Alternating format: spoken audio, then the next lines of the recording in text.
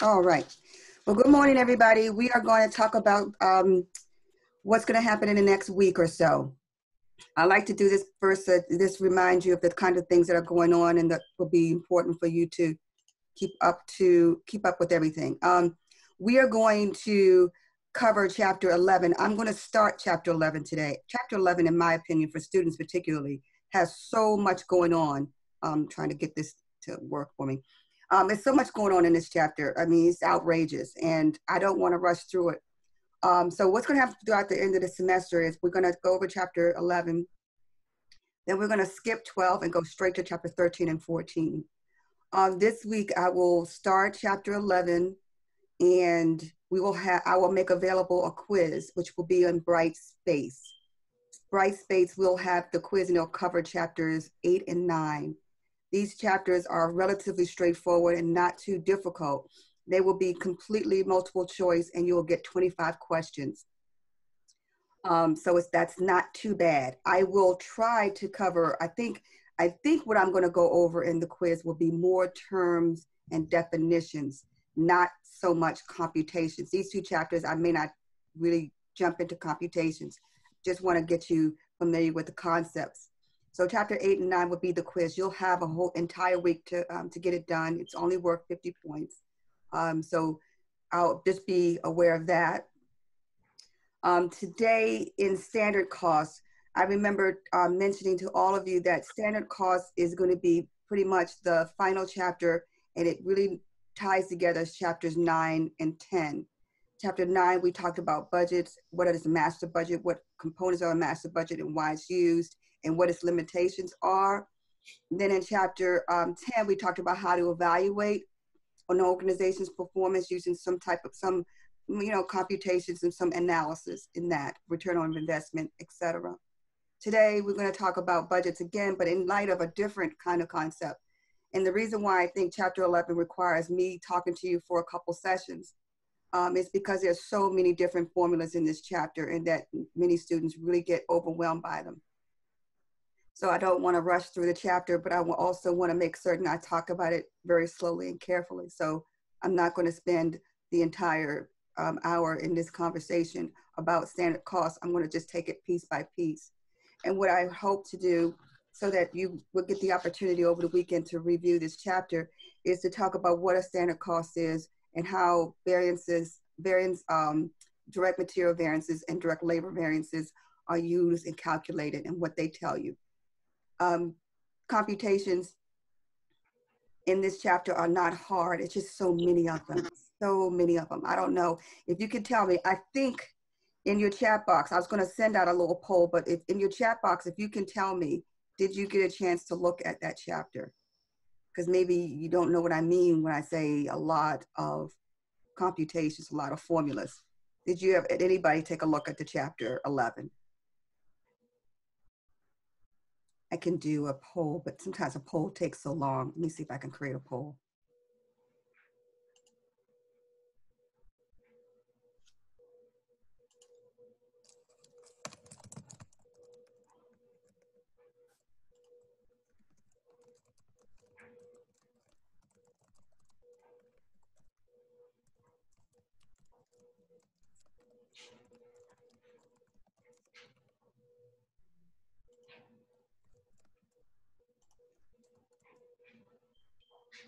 Okay. All right, so let's see if I can get this to work. Launch poll. Here's the poll. Answer in the poll within a few seconds. Let me know if you have reviewed the chapter. And I'm not talking about reading it. I know you haven't read it, but just to look at it, because usually when I'm in school years ago, I would look at the chapter to see what's coming at me, so to speak. All right. Okay. So looking at the chapter, for those of you who looked at the chapter, here's the results of that poll. Now, for those of you who looked at the chapter, you'll notice that There are so many different formulas that you'll have to know what they mean. I'm going to tell you immediately that these formulas are not hard, but there's so many of them that it might become a little overwhelming. My suggestion is what I have done with my little cheat sheet, and I did this because I want to be able to go over certain things. With my little cheat sheet, I just put up a little document like this, really small piece, and just wrote down some of the actual formulas and what they're trying to give you. This chapter, you can get through it. It will not be heavily covered on the final exam, but I will cover it in the exam number 2. So you're going to have to get to know these formulas and what they mean and how to use them, only in light of a multiple choice question. I will not overwhelm you with a problem. I think this is just too much for this chapter. So when you decide to go through the chapter and read it very, very slowly and very, very carefully, and jot down all the formulas on one sheet of paper. And so you can have that sheet of paper with you as you're working through your homework, etc. Okay, so let's go right into the lecture for today. What I want to emphasize in this chapter is the point of a budget is to evaluate, to estimate, or create some kinds of goals for the organization. The organization wants to know if they're meeting their goals, and if they're not meeting their goals, why, and a budget provides you that. With this particular chapter, we're going to be talking about standard costs and all these different terms and all of that. Don't be overwhelmed by it. Just understand what we're trying to accomplish. And I think you can navigate through the sea of all of this information that I'm going to prepare for you. I'm going to give you this week and part of next week. All right, so I'm going to share my screen and just introduce you to chapter 11.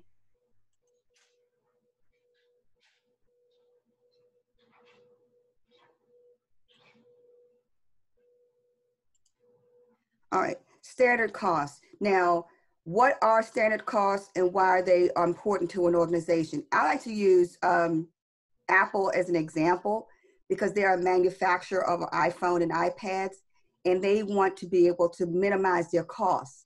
And they want to be able to make certain that they're using their costs efficiently, or whatever cost, variable cost. And we all know variable cost is going to be the driver. It's going to be the driver because that number goes up or down depending on how many units we produce. And our overhead is another cost that we want to monitor and be very careful, because we want to make certain that not only are we not over allocating or under allocating, but we can determine some efficiencies in how we manufacture products. So when the word standard cost or anything that has standard in front of it, I want you to highlight in your mind budget. When you're talking about standard costs, you want to know what the budget is. And what we'll be comparing and contrasting in some cases, the difference between budget and actual. And in the previous chapter, we said our budget is X amount of money for our sales and units and all of that. Well, they're changing that term for some reason. I don't know why they're doing this, but standard cost is the budget, is a budget for a single unit of product. So it's not the actual. So when you're trying to determine what your variance is, and you're given actual, what are you going to compare it with, or what do you want to subtract it from? You want to subtract it from your budget, and your budget is your standard cost. So what we want to do is our practical ways of evaluating our budget, considering waste and other types of things. We want to make certain that waste and inefficiencies are considered when we're trying to deal with evaluating our costs.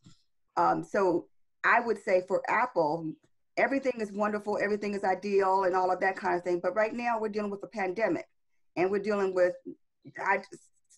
things are not ideal. Things are not perfect. We are dealing with the fact that we can't actually produce, we can't receive the products that are manufactured in China to the United States. What are we going to do? How are we going to deal with that? What effect does that have on our budget? These are real questions that organizations are actually asking right now. You know, particularly Apple, when everybody knows that Apple gets most of their really small parts. I mean, this phone here, for example, this phone here, you know, I have an Apple phone, and I can tell you nearly 90% of the parts that are used on this iPhone come from products that are from China. And they're going to try to figure out, well, what are we going to do? We can't manufacture products. I know people personally who actually would repair these phones, and the phones come straight from China and they have to repair them. Well, they can't do their jobs now. So organizations are really scrambling, and their standard costs are going through the roof because they have to do things differently in order to continue to run as a viable entity. So using the ideal standards is no longer appropriate. Using perfection is just absolutely a joke. We're right now trying to figure out how can we attain it given the circumstances that we're dealing with. So we want to make certain that when you're having standards, let's see, can you see me? Okay, I had a message on my computer. When you're trying to develop standards, you got to make certain that you look at what you've done in the past, just like you and me. If we are going to take this job, and this job is in another state, we have to consider a lot of things that we normally wouldn't have to consider if we were trying to get a job within our own city or with our own state. We got to consider how much it's going to cost us, how is it different, is it going to create some issues of me having to move, that sort of thing. Or we're trying to say do we have the sufficient assets to do this job, to go to this different area or location? In the case of an organization, they have to look at what they have used in the past. Apple has to look at what they've used in the past and how they've used it, and the number of resources, human resources, was necessary to get that. And always look at the past to see how you can guide or gauge the future.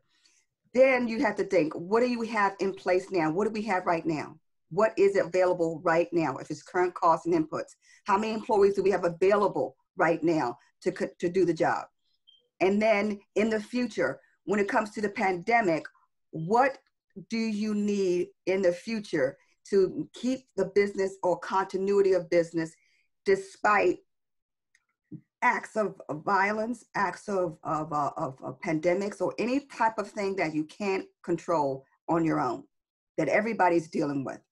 And then with all of that, how much do you need? Now, that information may not be necessarily a difficult quantity to calculate, but in light of supply, in the light of demand, in the light of what's going on in the economy, that might be a little bit more complicated.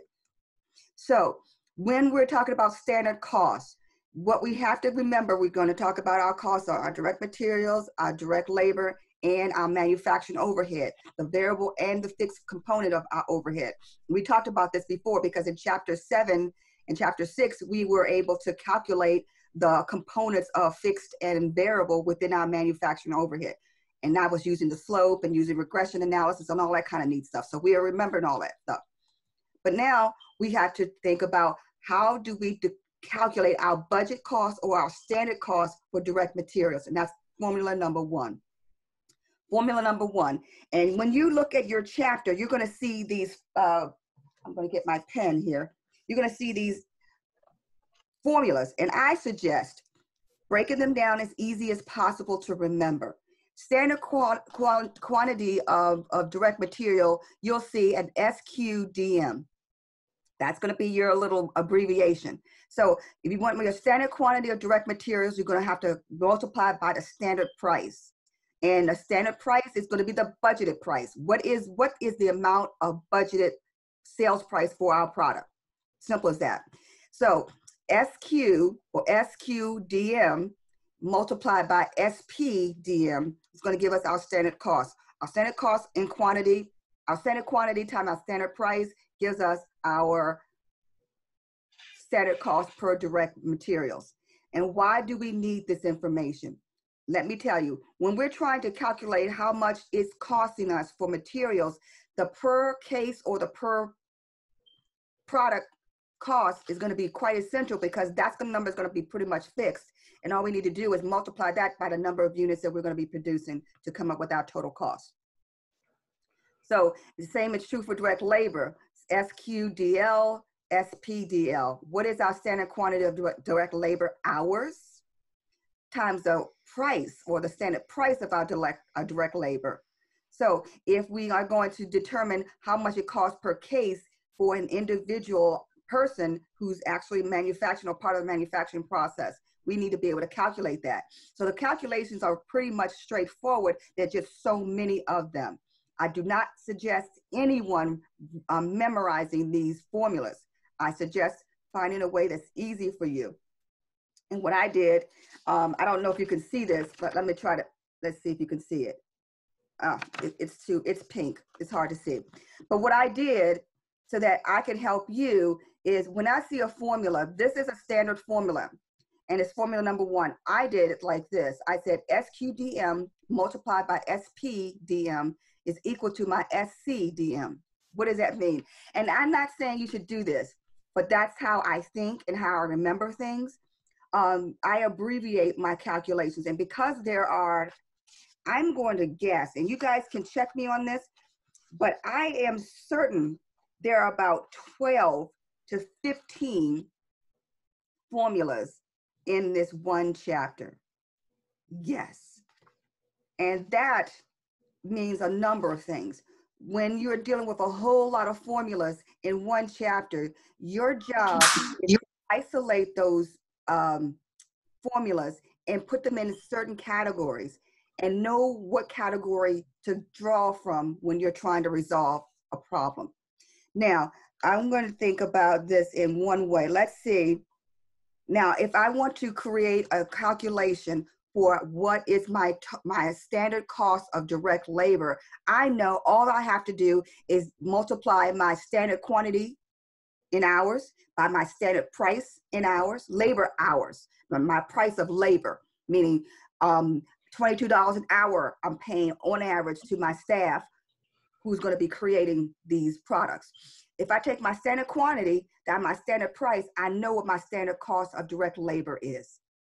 And that's going to be important because if I take that number and multiply that by the number of units I'm producing, I can tell you this is how much it costs in budget language, how much it costs in my labor, and then I could calculate my direct materials. This is how much it costs in my direct materials, and the two together. And then we work on our manufacturing overhead. Why are we doing this? Because we want to be able to create a budget by which we can compare what our reality is. And our reality is called actual. And the same is true for our manufacturing overhead. Again, we are using manufacturing overhead as an allocation. Remember, we've done allocating costs and using predetermined rates. I hope you remember this. And we're using departmental rates and all of that. In this particular chapter, we're going to be using an allocation base, which should be given to you. Total estimated, and again, this is another formula, total estimated variable overhead divided by the total estimated amount of allocation. Now, again, these are not necessarily difficult formulas. There are just so many of them. So your job will be to understand what this particular formula is going to give you, so that when you're looking at a problem and you're asked to calculate the standard cost of direct materials, you'll know exactly which formula to use to make that computation. Do not memorize these formulas. Just know what they do and how to use them when a question is given to you. That's the most important thing. What you need, that's all. Because there are too many of them in this chapter, and we're only going through one chapter of this. This was a cost accounting course. I would say you need to memorize these formulas, because cost accounting in this chapter, in cost accounting, it covers 3 specific chapters. So this particular chapter has been split to 3 different chapters. And in some ways, it might be easier if you just take this one big chapter and break it into 3. But in this course, it's smushed into 1, which is why I'm giving you a lot of headway, because I'm telling you, you're doing 3 times the work in 1 chapter. Don't be afraid. Just realize that if you're struggling, I understand. Okay, I understand. My management, my cost accounting classes, they cover this in 3 different chapters, and they have 2 chapters that precede it that actually prepares them for these 3 chapters. And you guys only had, you didn't only have but 1 real good chapter that actually prepared you for budgeting. So you're actually doing a lot of work in a little bit of time. So be patient with yourself. So recommendation number 1, create a cheat sheet of formulas for this and group them into categories. And by doing so, you can utilize your little cheat sheet. Instead of going through your chapter, don't get me wrong, I'm looking at my chapter right now. And I have a printed copy of the chapter. And I'm looking at it and I'm thinking, oh my goodness, there's so many different formulas. How are students going to remember all of these formulas? Now, if you don't have the kind of time and you're working, you're one of the few people on this planet that actually can go out and go to work. Because right now I go to work but once every 3 weeks, just letting you know. Now, if you look at, I think it's on, I don't know if your book has page numbers, but it's really close to the end, very close to the appendix. And I want to give you this because I want to help you not get overwhelmed, but be more efficient with your time when you studies. And there's a page called Decision Guidelines. And what this little sheet does, I'm going to show you. I hope you can see it. Decision Guidelines. This is one I think is kind of important. Why I think it's important? Because it does give you an idea of the kind of questions. Suppose you have a question that's being asked of you and you're not quite sure what formula to use. This decision guideline really could help guide you in the right direction. And why do I say this? I say this because this chapter is going to ask you a lot of different questions and they may seem random. You know, they might come into a certain category, but if you kind of understand the narrative where it's asking you, I'm trying to decide on something, something, something. I'm trying to make a decision on something, something, something. You can kind of deduce the type of problem it's asking you to solve. And I'm trying to make this one chapter, which should be 3-chapter process, a little easier for you to understand and to learn. So that's one suggestion, looking at the decision that the problem is trying to address and maybe helping you, guide you as to what formula is appropriate for you to use to solve it, or formulas, because a lot of them are multiple formulas that you'll have to do step by step by step to achieve that one answer. And that's another issue that I'll talk about later. The other area that I think in your chapter that I think is quite useful, I'm trying to find it because I want to guide you guys when you're reading this chapter over the weekend. Oh my God, how many formulas are we going to be dealing with? There is a page that gives you a summary. Exhibit 11-9 is a very good one. I'm going to put this on the screen so you can take a look at it and you can find it in your electronic textbook. Right here, you can see this. Let's see. This gives you a summary of the actual formulas. And if you look at it, there are about 1, 2, 3, 4, 5. There are 5 different computations that you'll need to make. And then remember also that it's going to be using abbreviations. Remember before I said SQDM multiplied by SPDM is equal to SCDM. Now that might sound a little bit, you know, that's a little over the top, but trust me, in this chapter, you're going to really find, you may very well find that abbreviation helpful. Okay, so in 11-9 exhibit, that's a summary that I think you could also benefit you. And those are the basic standard, I would say standard calculations that you'll be computing. Let me see what other exhibit that I think you should either print out or create a summary that you can use. Let's see, there it is. On the last summary that I think is very important as you're going through this chapter is called the standard guidelines for standard cost. Let me see if I can find another one. It's gotta be more than this in here. It's gotta be. I just want to make certain you get through this chapter without losing your head, without actually going nuts.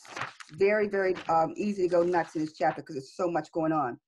So that, I believe, is going to be very important. Read through the chapter. Now, why do we care about standard costs? Why do we care about standard costs of manufacturing overhead or direct labor or direct materials? Because we want to be able to have a very, very succinct way to measure accuracy and reliability of what we have done. If we have created these products and we have actual costs, we want to be able to measure the prices. Are we paying too much? Are our prices too high? That's one problem that we want to solve. Are we using our labor force efficiently? Our efficiency variances. We want to be able to use people. We want to be able to make certain that we're not wasting unnecessarily, wasting time, materials, and money. So calculating your standard cost is going to give you a measuring stick by which a decision can be made. We already know how to compute the variances. The question then becomes is how do we compute what the standard cost is, and and then our ability to measure that against what actually occurred to determine the true variance, efficiency variance, price variance, cost variance. Those are all going to be tools.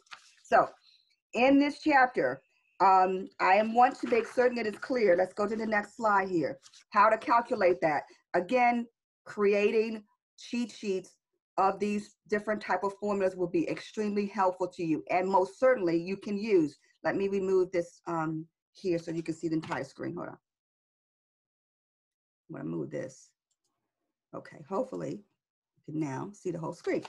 Now, in this particular example, what you're looking at is standard cost calculation. It's not necessarily comparing it to actual. All you're looking at is how the book wants you to see and compute standard cost. And when I say standard cost, remember, I'm talking about budget. It's become very important. Standard cost is the budget, okay? It is not actual. And I don't know why they, in chapters 9 and 10, I don't know why they use the word budget in those two chapters. And then all of a sudden, they decide to use standard cost or standard. I don't know why. But just so you know and not be afraid that standard cost is the same as budget, okay? So here is the example of that. How do we compute standard cost of 1 unit? Again, it is going to be the standard quantity multiplied by the standard price. The budget quantity times the budgeted price is going to give us our budgeted cost. If you want to use that as an analogy to help you through, the changing of nomenclature in this chapter is absolutely unbelievable. All right, so what we want to do, we want to make certain that, first of all, we want a budget that makes sense. We don't want to just throw numbers up there. We want the numbers to actually be relevant, useful, and can be for decision making, okay? We want to make certain that our products are done in such a way or created and manufactured in such a way that minimizes waste and inefficiency. And if there is some areas of inefficiency, we want to be able to find it and fix it. And this computation does help that. Again, the human element is always important to consider. And we're not considering that in these budgets. So budgets have limitations. So using standard cost to develop a flexible budget. Now remember back in the chapter, I think it was chapter 10. It may have been chapter 9, but nevertheless, we're talking about these variances. Yes, chapter 10. We get our standard cost per base. We got our number of base that we actually paid for. This is the actual cost. If you see in column C, here are the actual costs right here. And then here's our standard cost. If we take our flexible budget, which is what we're doing, using standard cost to create a flexible budget, we're creating a flexible budget. That's what we're doing. We can see now we got a difference here. Our actual cost is $224,000. We actually, our budget is $232,000. Do we have a variance? Of course we do. Why is the variance favorable? Because we spent less than our budget. We spent less than our budget. And so, and then it goes straight down the line.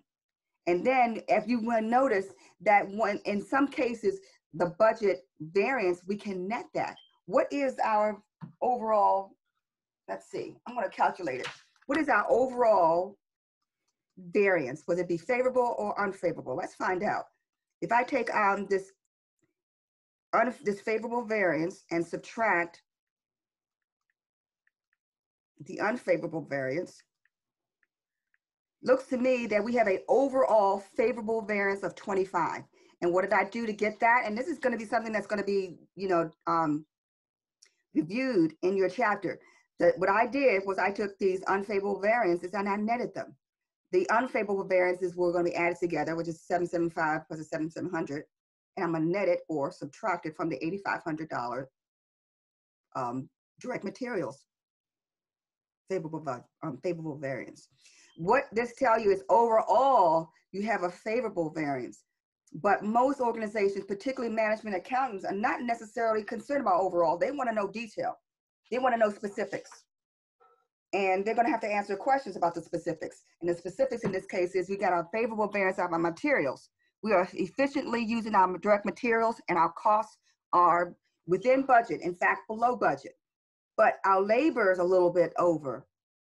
And we may need to consider whether or not the prices that our standard cost per hour for labor, maybe that number is a little overstated. We may need to rethink it. And again, as budgets are created, mind you, we are always considering what we've done in the past, what was done in the past, and what we're doing right now, so that we can formulate estimates for the future.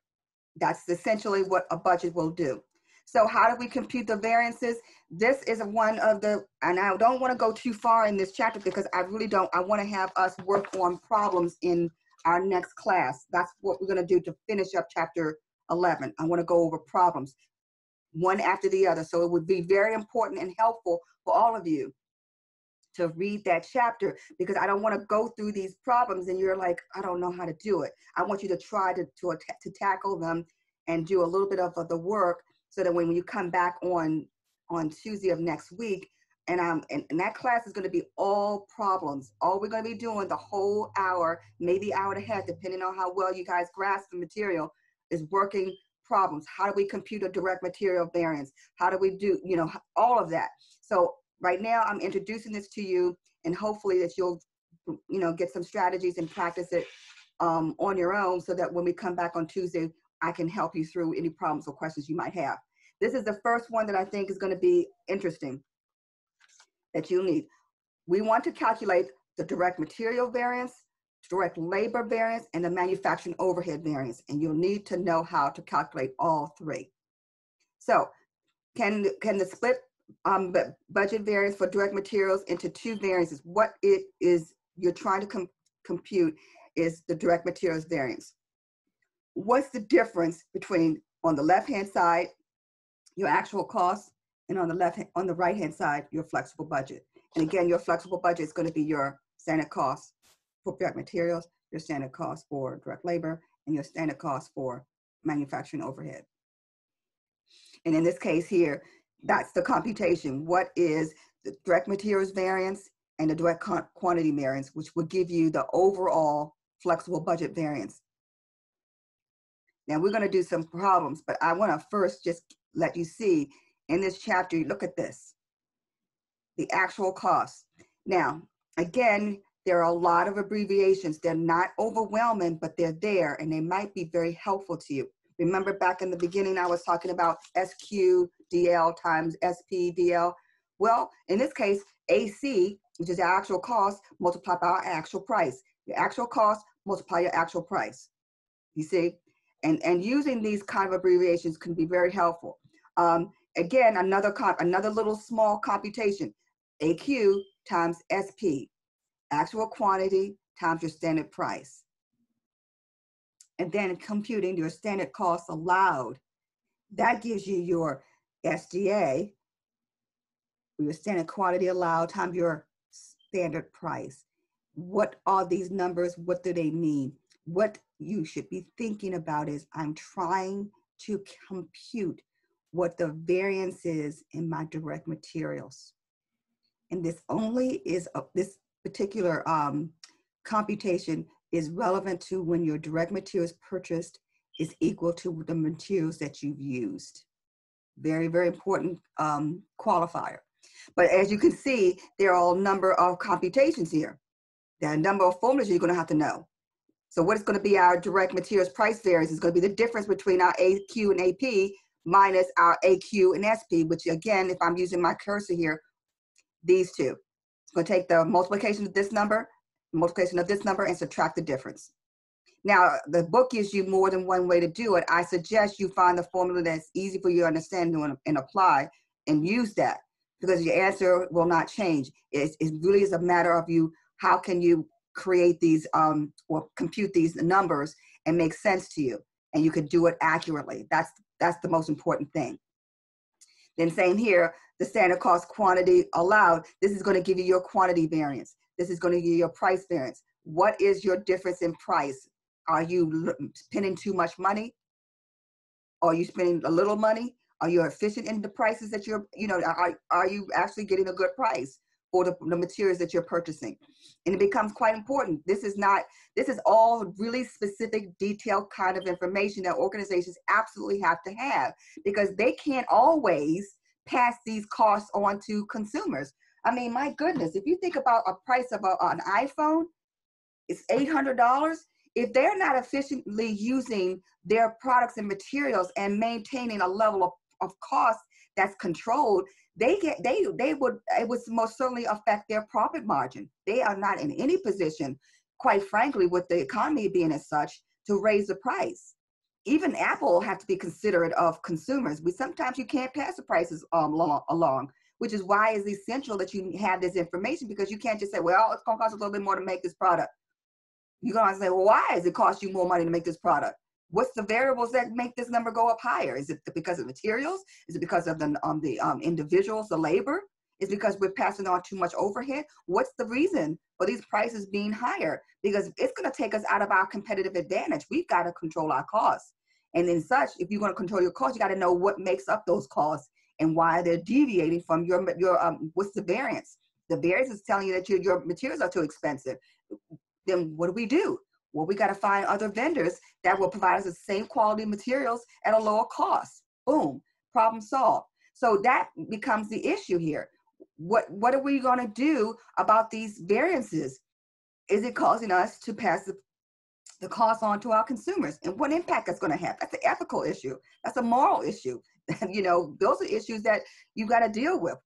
I can't always pass the cost on to my clients. I can't do it. So then what am I going to do? Discontinue providing that service? You could, but in reality, no, we're not going to discontinue. What we're going to do is cut our costs in some way. We're going to find out why our costs are exceeding what our budget is and fix that.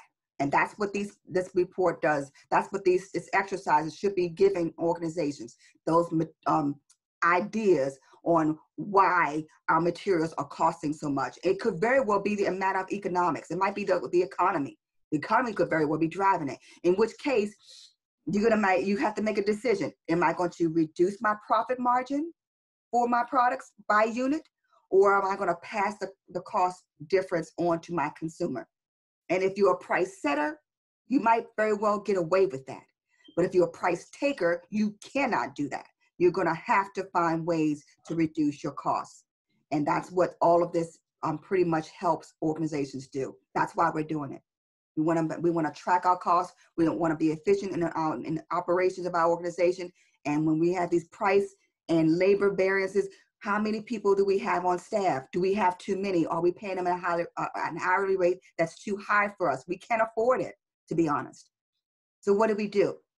So if we have an unfavorable variance in our labor, what do? Reduce the number of hours that they work, make them more efficient when they are actually working. I mean, we don't have answers to these questions, but these are the questions that are commonly asked when variances are unfavorable, when we're not doing very well. We're spending too much money, and they're not as efficient with their time. Labor inefficiencies, I think, will be quite standard in this day and age that we're living in. Why? Because there are times when you literally have to shut down operations. You cannot work, and the costs, those overhead costs that we talked about, they happen no matter what's going on. Whether you're producing or they're not producing, those costs keep going, and it could very well create these unfavorable variances that you can't reconcile, that you may not necessarily have to be able to pass on to your consumer, because you're a price taker. You have to deal with, this is the price that people are willing to pay for my product, and I can't deviate from that. So I'm going to deal with the fact that my gross margin is going to be significantly reduced.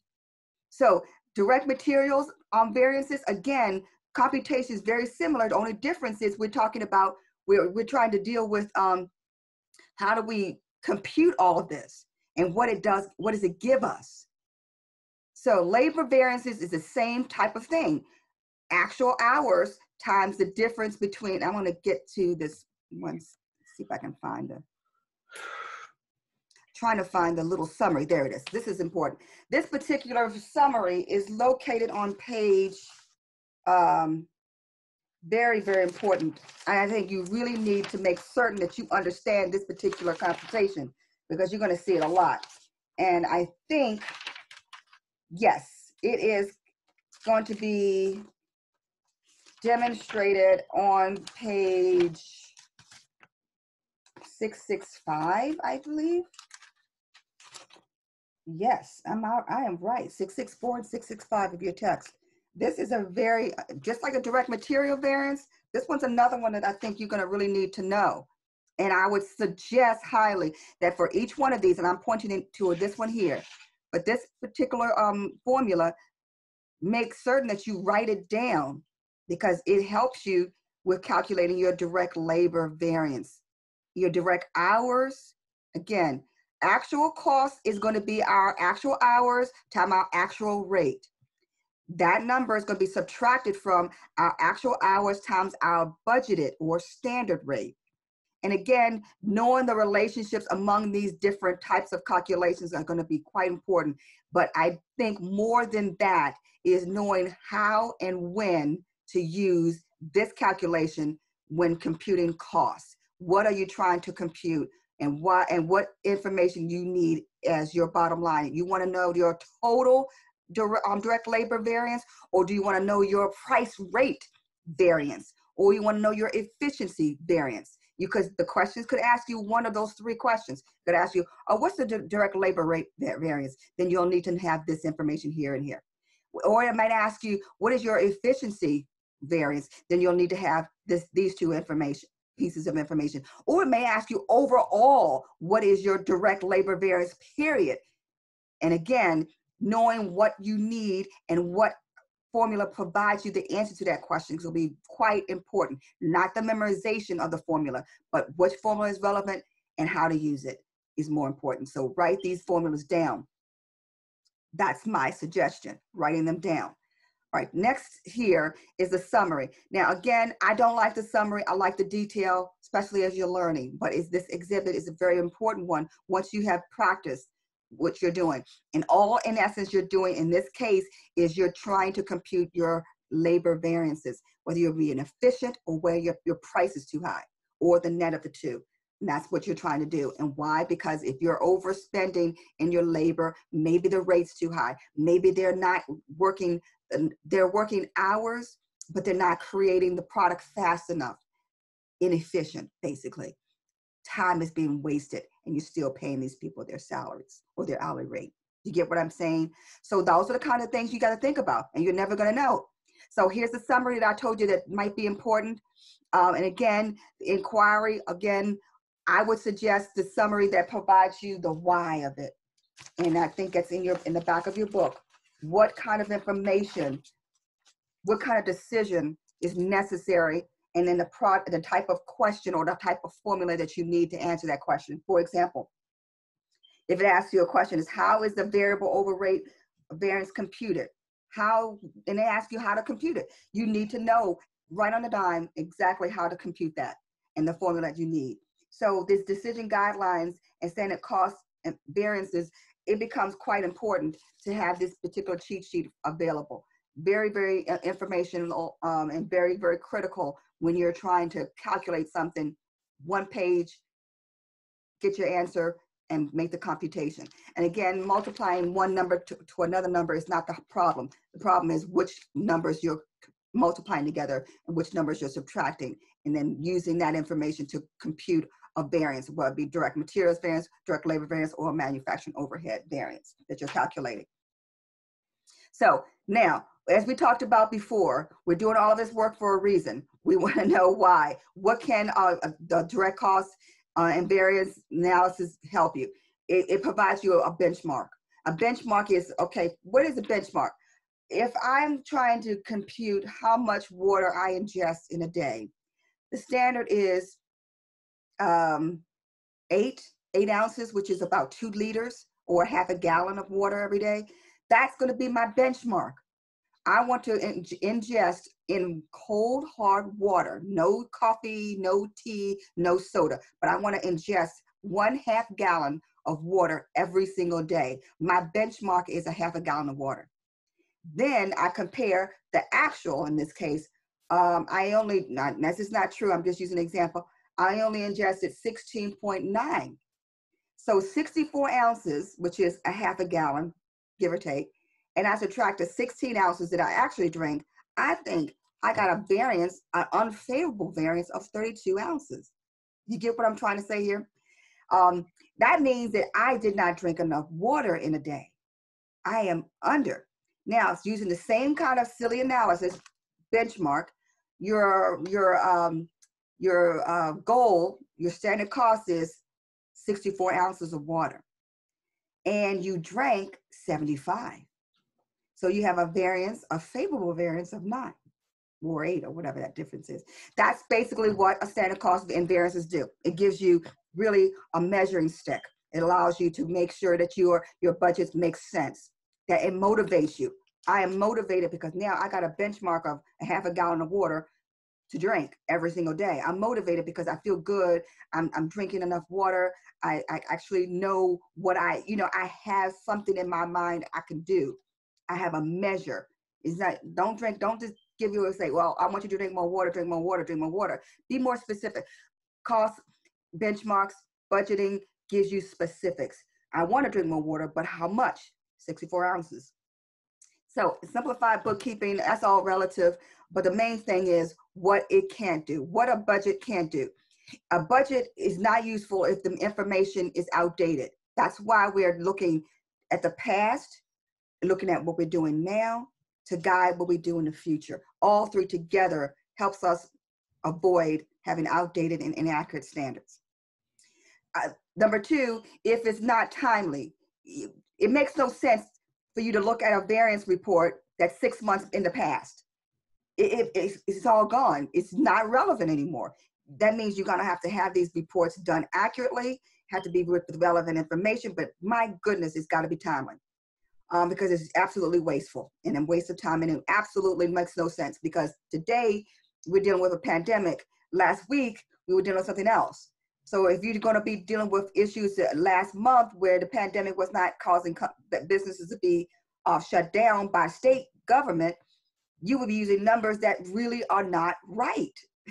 They're not right. Nobody's working right now. Limited business are out there right now, so the information is not going to be useful. So that being said, make sure your performance measures are also important.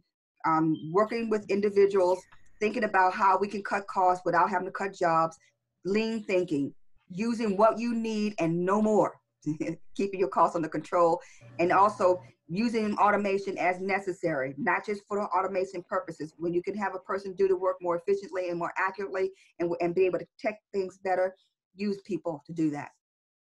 So variable and overhead variances. This is where I'm going to stop. I want you guys, and this is where I'm going to stop in the presentation, and I'll take up this in terms of computations and examples. What I want you to get out of this chapter, what time are we at right now? Okay, 10 minutes before 9. What I would like to see from all of you in this chapter so far this weekend, today is Thursday. Yes, if you can do me a favor, ladies and gentlemen, because I'm going to not test you, but I'm going to be doing computations. If you could go through this chapter and read pages, the first page all the way through till we get to the direct labor variances, which is, I believe, page 670. We don't want to work on the variable overhead variances just yet. I'm going to do some problems to help you with that. What I want you to do first is to read the first 10 pages, which is from 654 of your text to 668, I believe. Yes, 668. If you could read those chapters and be prepared on Tuesday for me to be the whole session. All I'm going to be doing is going over very specific problems relating to these pages that you've read. That's it. No lecture, just going over problems. And then in that class also, I'm going to go over the variable overhead variances, and I'm going to go over them in terms of a problem. And we're going to work all problems in that classroom. So be prepared for that, because it would be very helpful to you if you understand what I'm talking about, number two, and that you can work with me as we're going over problems. And in terms of classwork, activities, engaging and asking questions.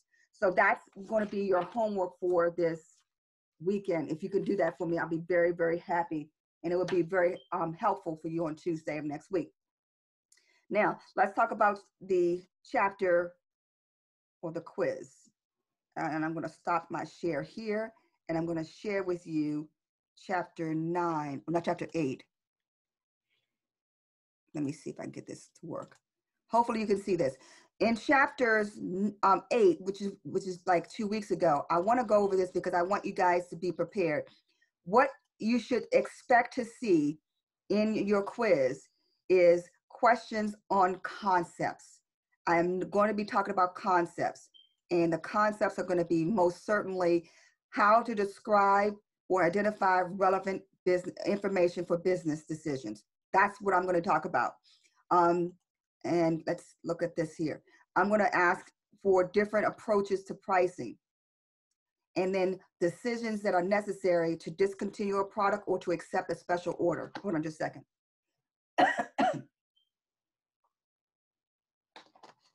So you're not going to get computations in this quiz. I might throw an extra credit in there, but you're not going to get computations. I want to see and to go over the concepts. That's all I'm looking for in chapter 8. Now let me take a look at, see if I can find chapter 9 and go over that. Here it is. Hopefully you can see this. Okay, if you can see this, if you can't, just bear with me. Chapter 8, we're going to talk about concepts, and I gave you the two learning objectives that I'm going to be drawing my questions from, number 1. Number 2, in chapter 9, I don't want you to be to prepare an operating budget or financial budget.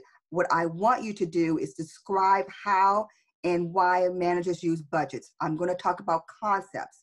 There should not be any formula-driven questions in the quiz. It's all about concepts. And the reason for this is because if you've got the concepts down, chapter 11 would be much, much easier to understand and learn. So I'm going to be talking about the learning objective number 1 for chapter 9 and learning objective number 1 for chapter 8.